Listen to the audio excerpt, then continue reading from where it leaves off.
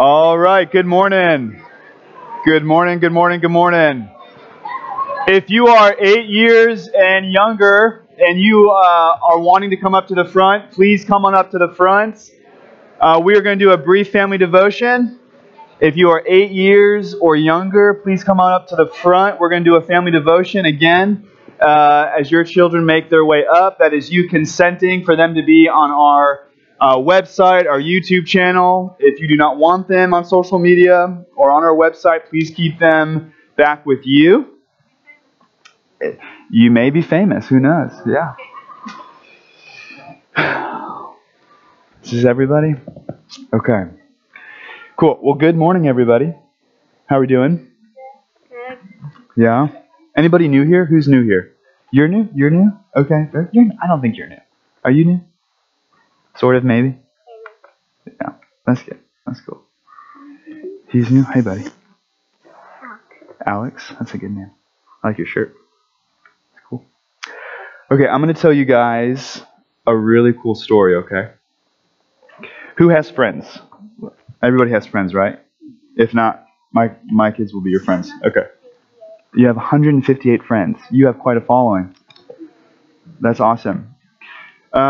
Okay, so who has a place to live? Everybody have a place to live up here? Okay. Everybody have a home? Sweet. So let's say you had two friends who both had different families. So they come from different families. Okay? Let's name them Abby and Sam. Okay? Let's say Abby and Sam come over to play. And you have a new LOL surprise, or maybe you have like a cool Wonder Woman, or like a Batman toy that you just can't wait to play with them, or something like maybe if you guys play video games, let me play video games. And they come over to play with you guys, and all of a sudden, they start breaking the rules in your house. And your mommy and daddy have told you, do not let anybody climb on the couch, lick the TV. You know, that's weird, but your friends are doing that, you know? And all of a sudden, you're like, I'm going to confront these two friends, Abby and Sam. I'm going to say, hey, that is not how you behave in our home. And let's say, they say, like, I'm so sorry. Okay, I won't do that. I won't lick your TV anymore, and I won't walk on your couch. And you're like, okay, but I got to tell my mommy who's going to tell your parents. So let's say your mommy tells their parents, okay?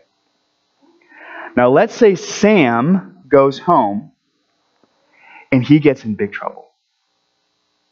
He gets in such big trouble that his parents read him all of the rules of their house. But they're screaming at him. And they're yelling. And they're throwing papers that they wrote rules in their house. And this is how you have to behave when you go to somebody else's house. And let's say that's Sam. That's like your friend Sam. And he gets so sad and he's crying and he's upset. But man, it doesn't end there. Because then his parents tell him every single day how he failed to keep the rules. Sit down, please. But let's say you have another friend. Remember, Abby, that's your second friend.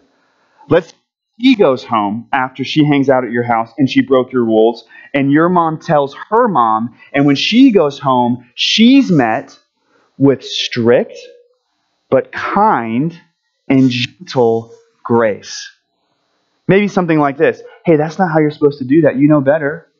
You know mommy and dad love you. You're representing us. That's not how you behave in that house. Right?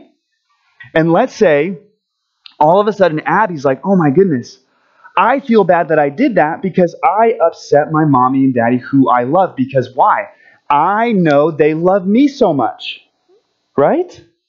And let's say Abby's like, man, my parents I want to be like because they treated me so kind and so gentle and so loving. I want to act like they act.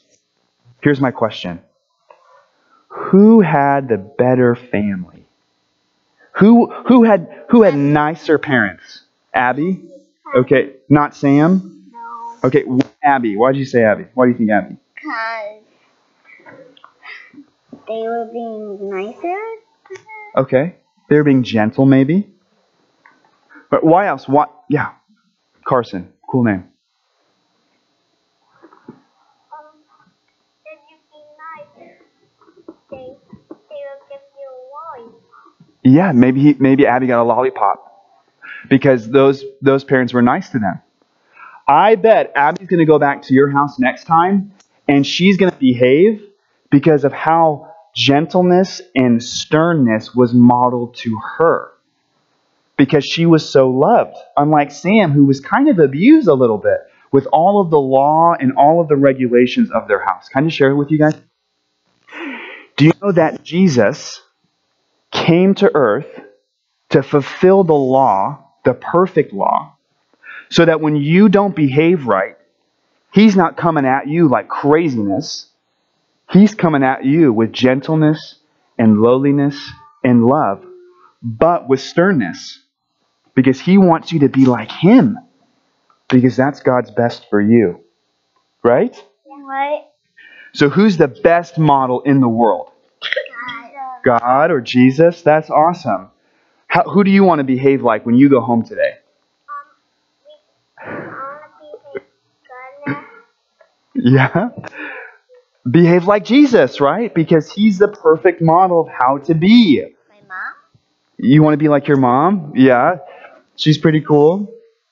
Awesome. So when we go home today, guys, let's be more like Jesus because He's the perfect model. Okay.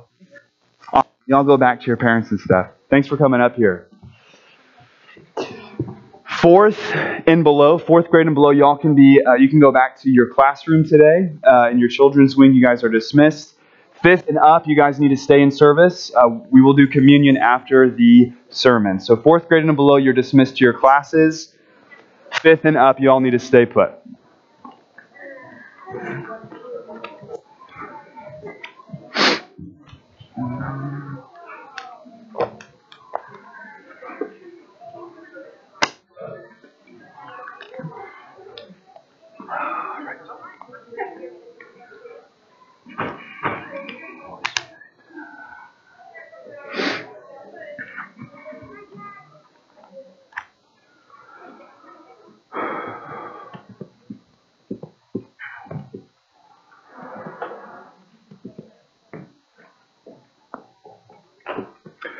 Well, good morning. If you're new to Calvary Chapel Fayetteville, can you just raise a hand for me? If this is your first time visiting, raise a hand. Awesome. Welcome to CC Faye. It's so good to have you guys. Welcome to, Calvary Chapel Fayetteville. If you're in the foyer, I would invite you to come in. I see you. Welcome to Calvary Chapel Fayetteville. It's good to have you all. We're going to give the parents a few more moments to drop their kids off.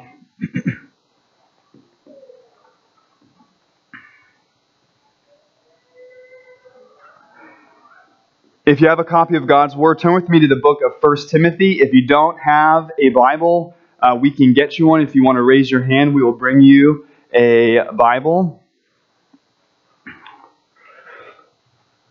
We will be continuing our study in the book of 1 Timothy. We're actually ending chapter 3 today, which is really exciting because chapter 4 is going to take another turn in Paul's letter to his protege Timothy.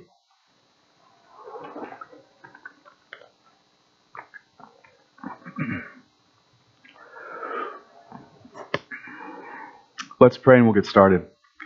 Father, we thank you so much for your word. We know that it is living and active.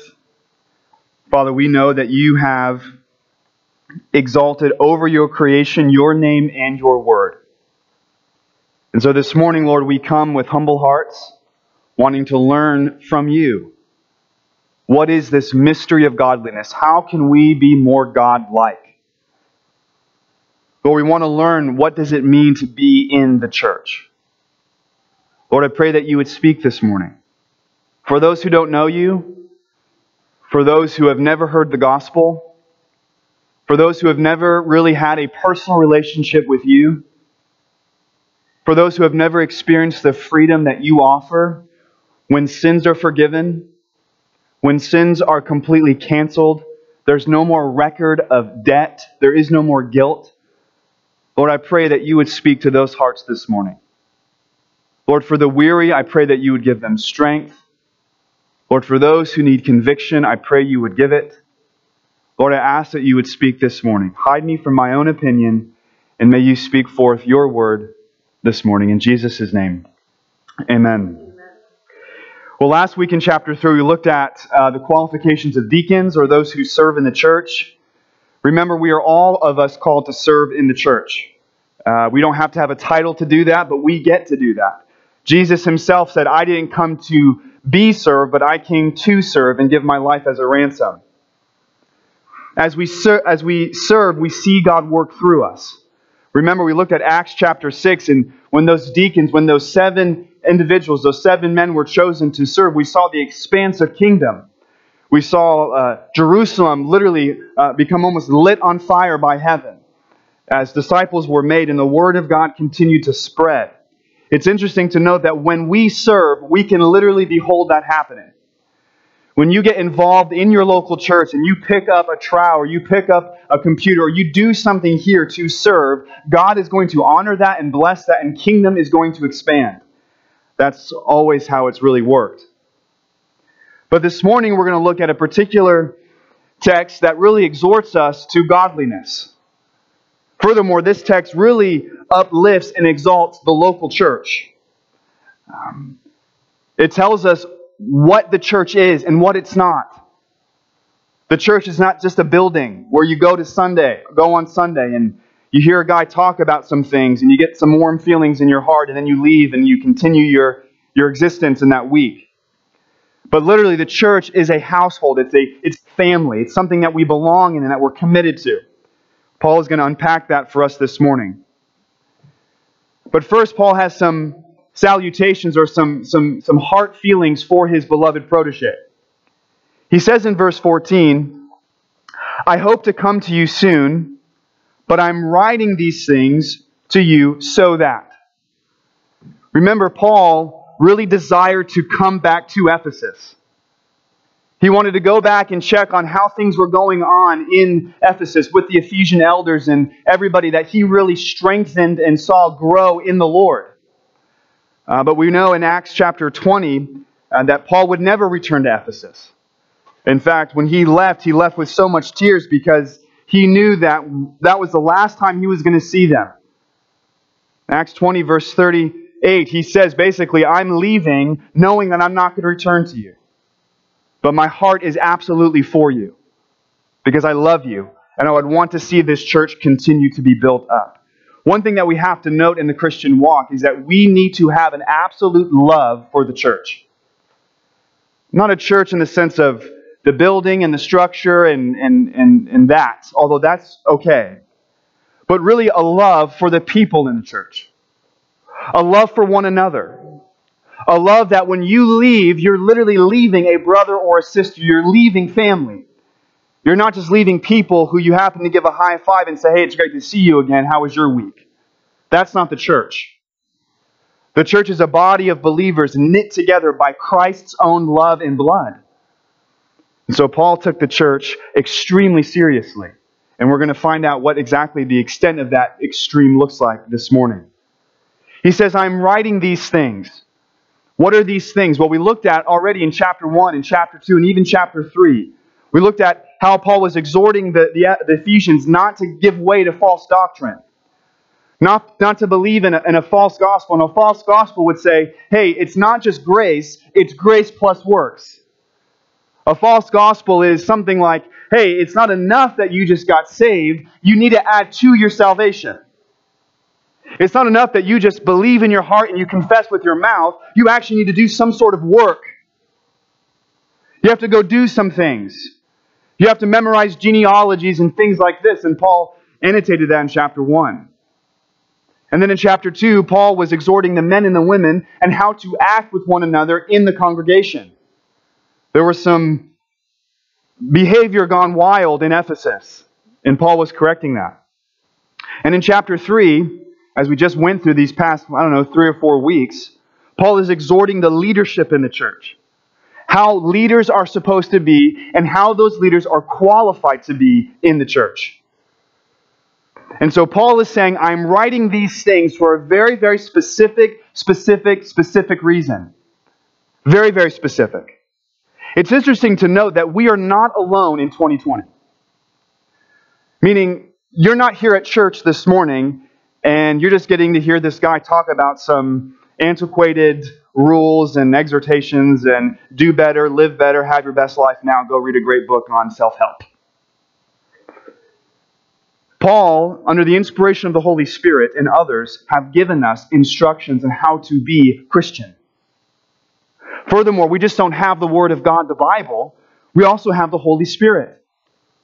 In John 14:6, Jesus himself said, "But the Helper, the Holy Spirit, whom the Father will send in my name, he will teach you all things and bring remembrance to you all the things that Jesus has said." So you have the Word of God, the Bible, and then you have the Holy Spirit. Isn't that incredible? So when you're reading the Bible, or when you're sitting under the teaching of the Bible, it's not just you're hearing all of these different things, but that the Holy Spirit is literally working in your heart to give you understanding on what the Holy Spirit would have you have you learn about what the Scripture is saying to you specifically. It's interesting, one brother went to a conference in actually North Carolina who's written commentaries upon commentaries, and he's a Bible scholar guy. And one pastor came to him and said, "Hey, do you see this here in this particular passage?" And he showed him the passage, he showed him the chapter, he showed him the verse. And this scholar pastor guy said, "Oh my goodness, I have never seen that before." That's incredible. Out of all of the commentary he's written, out of all the time he's been preaching out of that text, he's never seen that come out of that particular text before. That is so incredible, because that is how the Holy Spirit will use His Word to impact individuals where they're at, what they're doing. Furthermore, as you're reading the Bible for yourself, it's interesting when you come back to the Bible, maybe for a second or third time in that same chapter, you're going to read something that maybe you thought you read before, but man, it's just saying something different to you today. How incredible is the Holy Spirit as He's using His Word.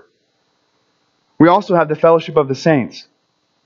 1 John 1, verse 7, John says, "But if we walk in the light as He is in the light, we have fellowship with one another.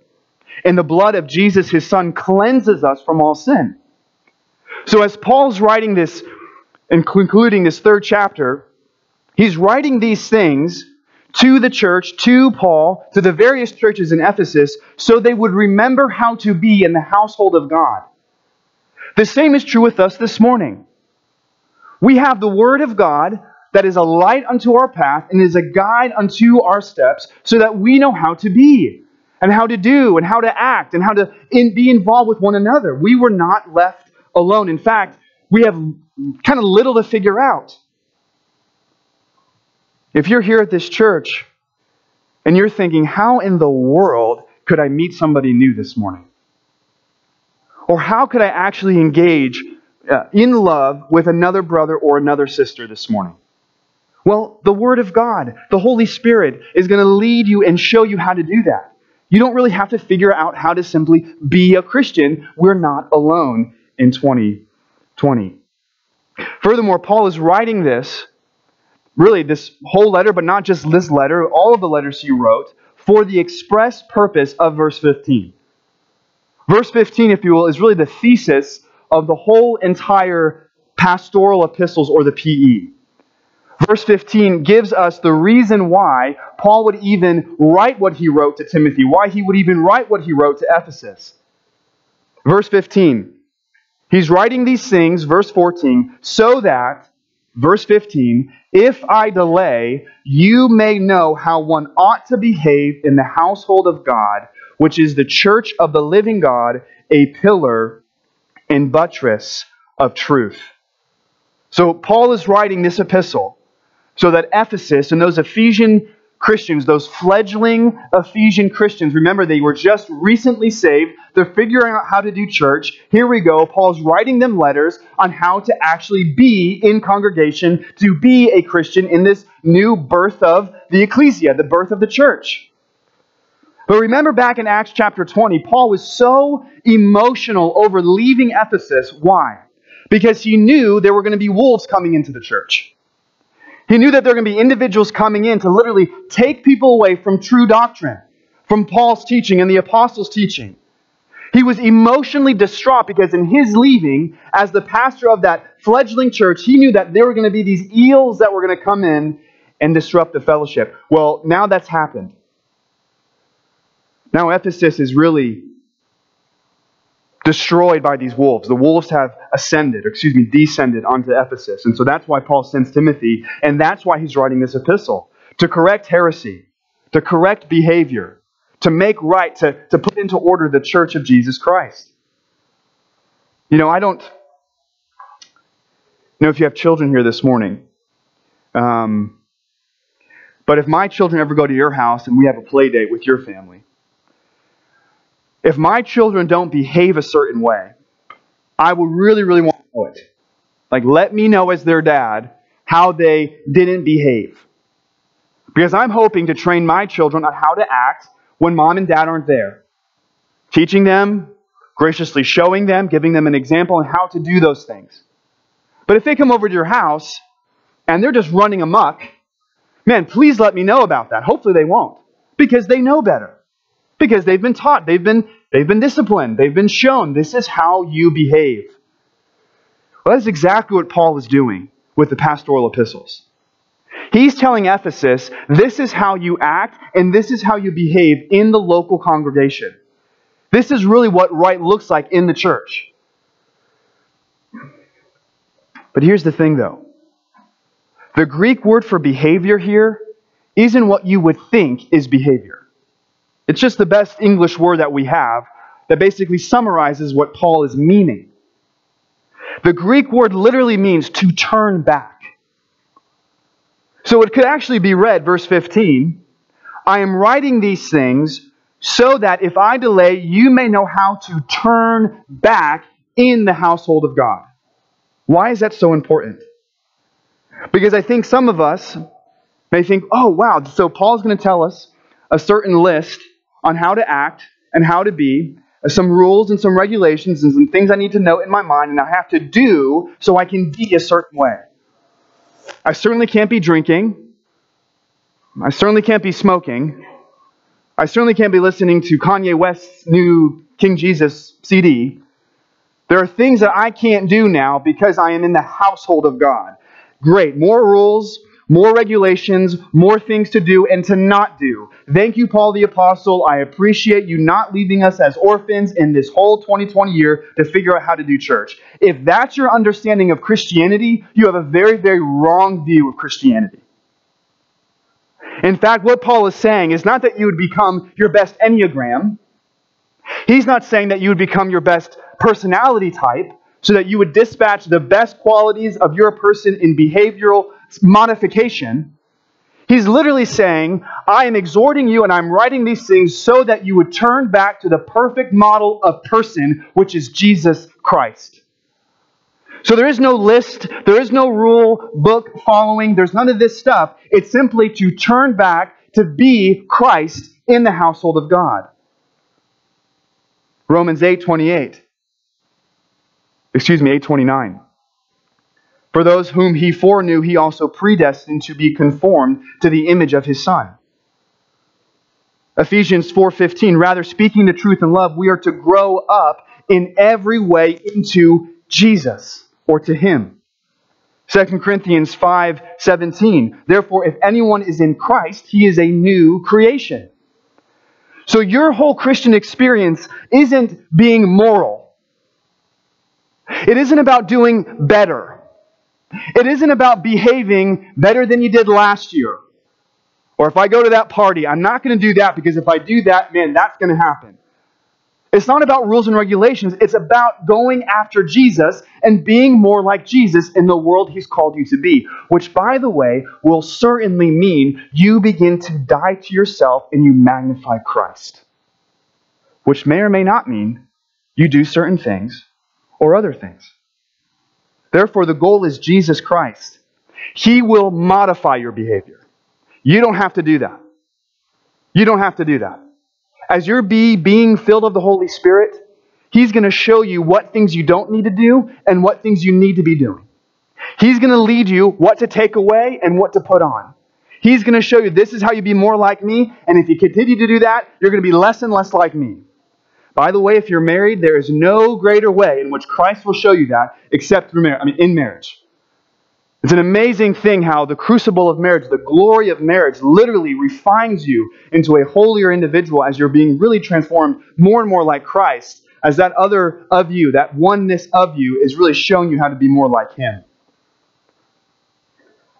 Paul wrote to the Ephesians how to conduct themselves like Christ, how to behave like Christ. Furthermore, Paul always emphasized this idea of imitation. Remember in Romans, in Corinthians, and Philippians, Paul will always say this idea of following me as I'm following Christ.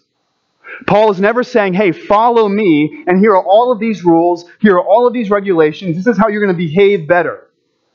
He's saying, as you follow my example, as you follow my teaching, you're actually following Jesus. Which means you'll be conformed into who Jesus is. Not a bunch of rules and how to be a better Christian. The goal is Christ and His likeness, not rule-keeping and law. Furthermore, this behavior modification, this transformation into Christ's likeness is so that you can be a certain way in the household of God. Literally, the Greek word is oikos, and it's just that. It's a house. It's not a building. But real quick, just on the note of the building thing, I always hear this criticism. I'm like, it's not about the building, man. It's not about the building. I totally get that. The first century church were in houses, and when those churches began to grow, they would go into more central city places, and as the church began to grow, the Lord would provide buildings, and we have what we have today. There's nothing necessarily wrong with the building. Okay, leave the building alone, people. The building's okay. But certainly it is not about the building. It's about being a family of God. The building is okay. Literally then, if we're talking about the house of God, if we're talking about how to be like Christ in the house of God, this definitely has a familial context. The church then is a family of individuals who are being built up to be more like Christ. We're not a family that's looking around of who's being more holy. Let me bring out this list, whatever that means. Let me bring this list out, and let me just go inspect fruit. Making sure that you and you and you are looking and being a certain way, because if you don't look and you don't be a certain way, you really don't belong here. That is not the definition of church. Mark Dever, who's pretty much the scholar on the local church, says this: the local church is not just a collection of your personal friendships. It's much more like your immediate and extended family, only where Christmas gatherings happen every single week. I don't know what your Christmas gathering was like this year, but that's what the church is. You get to gather with one another in community as family, and all of us then are growing to be more like Jesus in this family called the church. So here's my question for you. How do you view the local church? What is your view on the ecclesia, on the church, on the called out ones? Is it a social club that you get to dress your best to? And people say, ooh, cool sweater, where'd you get that? Is it a check the block gathering where you get to come and okay, cool, I did that, I'm cool, great, here's my little offering thing, here you go, I'm out?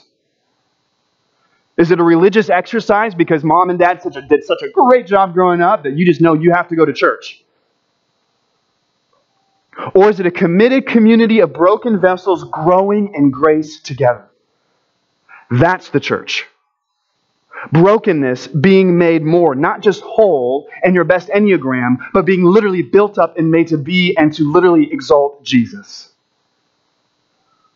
By the way, if you're a Christian and you belong here at Calvary Chapel, Fayetteville, this is your home church, that whole thing, that community, family living, being built up, Jesus stuff, is absolutely going to be impossible if you don't have genuine love for one another.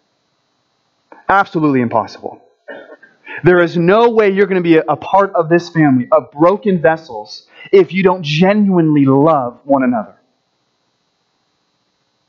In fact, John, in his letter, 1 John, his epistle, says this in chapter 2, verse 9, whoever says he is in the light and hates his brother is actually still in darkness. Whoever loves his brother abides in the light, and in him there is no cause for stumbling. Meaning, if you are in the church and you are of the light that is Jesus, and you love one another, praise God, you are literally warding off darkness in this very congregation. Furthermore, Jesus in Matthew chapter 22, verse 36, we all know this verse so well. Remember, a Pharisee or a teacher of the law came to Jesus saying, hey, What is the greatest commandment? What is the greatest commandment? I want to know, because if you know it, I want to do it because I want to be the greatest and the best Pharisee. Jesus says in verse 37, "You shall love the Lord your God with all your heart, with all your soul, and with all your mind." Verse 38, "This is the great and first commandment, and the second is like it. You shall love your neighbor as yourself. On these two commandments depend all the law and all the prophets." You can't live in this Christian community without love. A love that literally fulfills all of the law and all of the prophets. A love that you really get to understand when you really, really understand the love of the Father. Can I just say something? If you have a problem loving one another as Christians, even in this church, you probably have a misunderstanding or a misappropriation, or maybe you don't even understand God's love specifically for you. But when you really understand the love of God for yourself and what that means for your life, it's almost impossible not to share that same love with other individuals. Not to have grace for them and mercy for them and kindness for them and peace for them, because you were shown that from Christ Himself. And then Paul says, this household of God, this ecclesia, literally is the church of the living God, a pillar and buttress of truth. Actually, in the Greek, it should read, living God's church. It's in Arthurus. There is no there's no definitive like the there. It's just the living God's or living God's church. In Acts chapter 20, Paul makes this very, very profound statement about the church. He's leaving the Ephesians. He's saying goodbye to the elders. He's moved with tears and all of this emotion. And he says in verse 28 that the church of the living God was bought by Christ's own blood. So what we get to do as Christians, what we get to have in this church, is literally something that has been afforded to us because Jesus' blood was shed upon that. I do not understand how one can have a low view of the local church. Blows my mind. If you believe that Jesus Christ died for this very entity, the local church, to have a congregation of believers where we literally are knit together in love and we can afford love to one another because we ourselves have been loved, I do not understand how your view of the local church is so low. Because Christ's view of the church was so high that He's literally saying, I have shed my own blood to literally have this thing be in existence, even in 2020. This thing that literally has priests being built up. This thing that literally is being knit together in love and then endowed with gifts so that the edification of this church can literally continue to grow and grow and grow into Christ's likeness. I do not understand how one can have a low view of the church when the Savior who loves you so much bled and died for her. Again, Mark Dever has an interesting quote about the local church. In concluding his book on the church, he says this: "Many Protestants have begun to think that because the church is not essential to the gospel, it is not important to the gospel. This is an unbiblical, false, and dangerous conclusion. Our churches are the proof of the gospel. In the gatherings of the church, the Christian scriptures are read. In the ordinances of the church, the work of Christ is depicted. In the life of the local church, the character of God Himself should be evident. So when the world looks at our church, are they seeing literally a depiction of God or just more worldliness? A church seriously compromised in character would seem to make the gospel itself irrelevant. The doctrine of the church is important because it is tied to the good news or the gospel itself. The church is to be the appearance of the gospel. It is what the gospel looks like when played out in people's lives. The way the church and you take away the visible manifestation of the gospel in the world. Literally, when you leave this local congregation, when you leave this body, you go into your particular workplaces or homes, you are literally displaying the gospel as a part of the local church. Christians, not just as individuals, but as God's people are bound together in churches, are the clearest picture the world sees of who God is and what His will is for them. We are the clearest picture of what the world will ever see of God as a local church gathered in a local city. Absolutely incredible. Paul said in Ephesians, his intent was that now through the church, the manifold wisdom of God should be made known to the rulers and authority in the heavenly realms according to His eternal purpose. The question I have is, what is your view of the local church? Is it a household of God? Is it the church of the living God or the living God's church? Or is it just some sort of little thing you do because you just scheduled it into your week?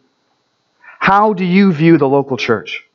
That understanding, that perspective, that theology will literally change the trajectory of your life in Christ. If you're all in and you're committed to the local church, I guarantee you, you're going to be growing into Christ-likeness. If your view of the local church is this, well, I go on Sundays and I do this little thing and I'm out, you will probably be the same individual today a year from now. Can I just say a fear of mine? Actually, probably one of the greatest fears of mine is that me as Kyle, as a Christian, that I would be the same man a year from now that I am today. Woe to me if that's the trajectory of my life. Woe to me if I didn't grow to be more like Jesus over 365 days. Let me just say this though. I am not going to grow into more like Christ-likeness if I'm not committed to my local church. I'm going to isolate myself.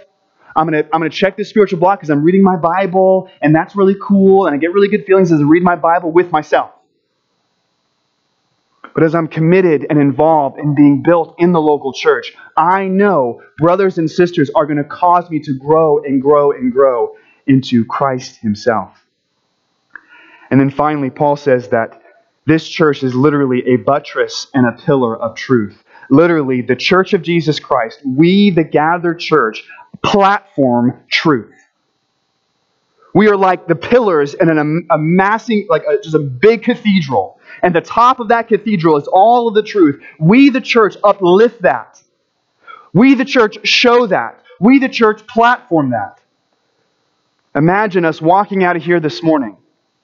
We go into our communities and we go into our fellowships or whatever we're going to do this week. We're going into our training little things or we're going back to our families. Imagine if this church walked out of here declaring the truth, making disciples, and loving our neighbor.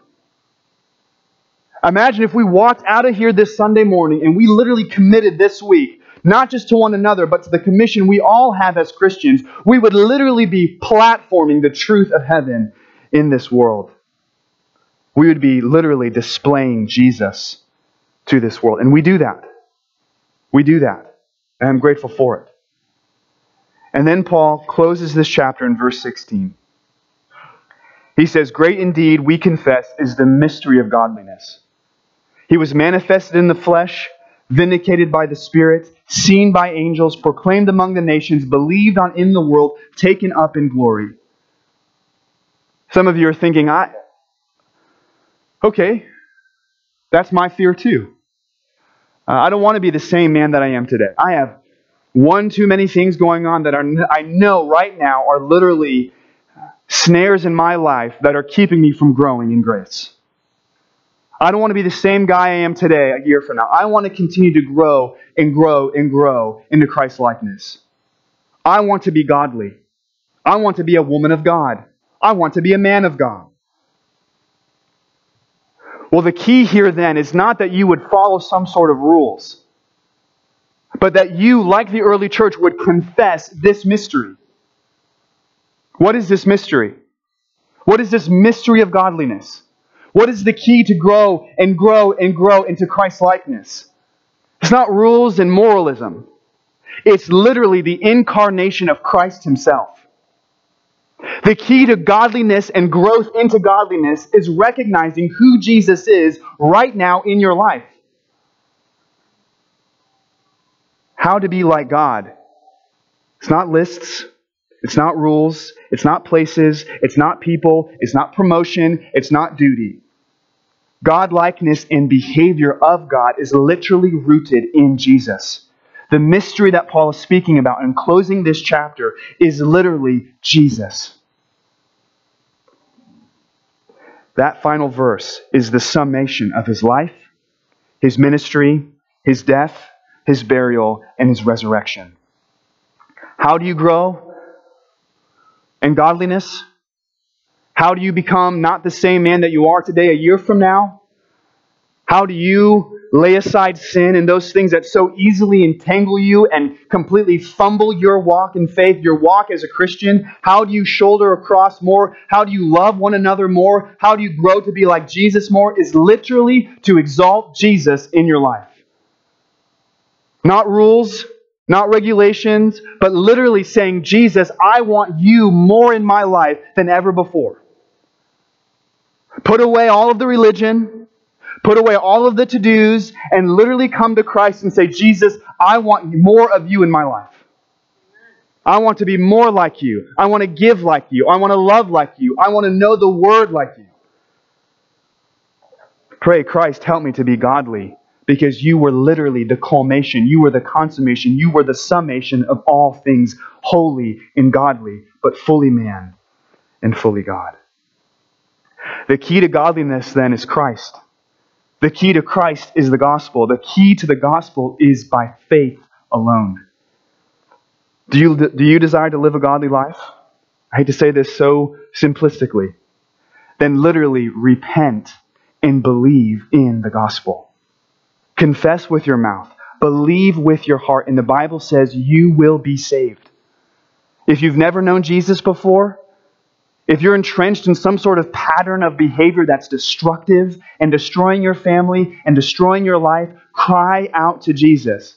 The Bible says that there is no other name whereby men can be saved except under the name of Christ the King. If you don't know Him, He will literally transform your life and He won't leave you alone. I think some Christians get so bogged down with going to church and doing, they miss the gospel, even as they've been saved for years after years after years. Let's pray.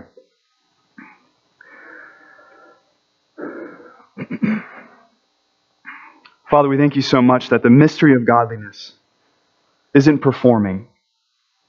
It's not a what, but it's a who. Lord, it was you coming to this earth. It was you living the life that you lived. It was you receiving all of the scourge that you did. It was you being raised from the dead. That's the key to godly living. You, Jesus. So Lord, help us to get more of you in our life. Jesus, help us to get more of your word in our life. That's instruction. That's a guide to us in this Christian walk. Lord, I pray for those who don't know you this morning, that they wouldn't leave here thinking, I have to go do things. But Lord, that they would recognize that they just have to come to you, broken and humbled by your love for them. Lord, for us who are committed to this local church, for us who are gathered here, for us who are Calvary Chapel Fayetteville, I pray, Lord, that you would continue to build this church, use this church, soak this church in your love. Love for one another, love for our neighbor, and love, most importantly, for you.